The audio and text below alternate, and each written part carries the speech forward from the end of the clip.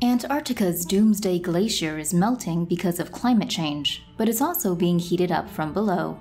Here's what you need to know. Climate change isn't the only factor melting the Thwaites Glacier, according to a new study from the Earth Communications and Environment Journal.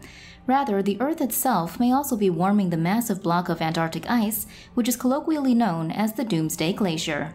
According to the study, the crust beneath West Antarctica is between 10 to 15 miles or 17 to 25 kilometers thick, compared with around 25 miles or 40 kilometers in the east, and this means that substantially more heat from below can access the west than can access the east.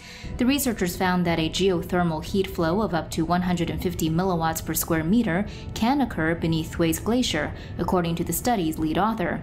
Ultimately, the temperature on the underside of the glacier is dependent on a number of factors, including whether the ground consists of compact, solid rock or of meters of water-saturated sediment, according to one of the study's co-authors, Karsten Gohl.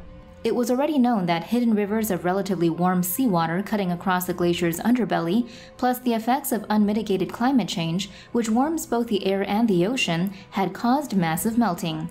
However, Gohl, a geophysicist, says that in addition to these factors, large amounts of geothermal heat can lead, among other things, to the bottom of the glacier bed no longer freezing completely or to a constant film of water forming on its surface.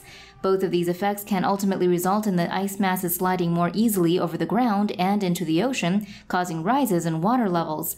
A press statement about the study notes that ice losses from the Thwaites Glacier are currently responsible for roughly 4% of the global sea level rise, but adds that this figure could increase since virtually no other ice stream in the Antarctic is changing as dramatically as the massive Thwaites Glacier. The glacier gets its Doomsday moniker from its massive size, almost as large as the UK, and the fear that if it melts, it will cause a chain reaction which collapses the other glaciers around it. According to Live Science, if the Thwaites Glacier collapsed entirely, global sea levels would initially rise by around 25 inches or 65 centimeters, but then without it, plugging the edge of the West Antarctic ice sheet like a cork in a bottle of wine, ice loss could accelerate throughout the region, which would lead to unprecedented levels of sea level rise. These concerns mirror similar concerns about what is happening in Greenland right now, where just 2 weeks ago, a massive melting event affected the ice sheet during a heat wave that brought temperatures more than twice as hot as seasonal averages, according to Danish researchers cited by Agence Presse. There, the amount of ice that melted on one day was enough to cover the whole of Florida in 2 inches, or 5 centimeters of water, and more than half of that mass will have flowed into the ocean, according to one climate scientist who spoke to Deutsche Welle.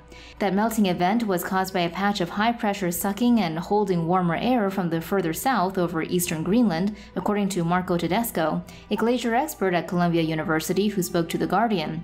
However, he linked it more broadly to climate change, saying that although these atmospheric events have taken place in the past, they are now getting longer and more frequent. NASA explains that the levels of carbon dioxide in Earth's atmosphere have been increased through the burning of coal or oil, as well as the clearing of land for agriculture, industry, and other human activities. This makes the Earth's overall temperature higher, which in turn can cause sea level rise through the melting of ice like that in Greenland. The sum of all these factors acting on the world's ice is that, according to the U.S. National Oceanic and Atmospheric Administration, global mean sea level has risen in total between 8 and 9 inches, or between 21 and 24 centimeters since 1880, with about a third of that coming in just the last 2.5 decades.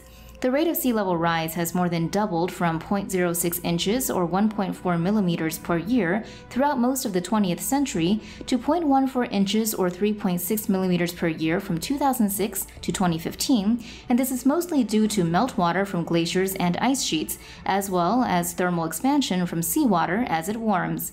A team from NASA has previously calculated that Antarctic and Greenland ice sheets together lost 81 billion tons of ice per year in the 1990s, compared with 475 billion tons of ice per year in the 2010s.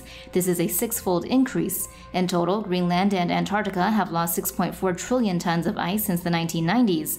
A number of different studies, including one published by the Danish Meteorological Institute, now say this places us at the high end of climate estimates for sea level rises. The action we need to take is clear, according to Tedesco. We need to get to net zero emissions, he told The Guardian, and we need to protect exposed populations along the coast.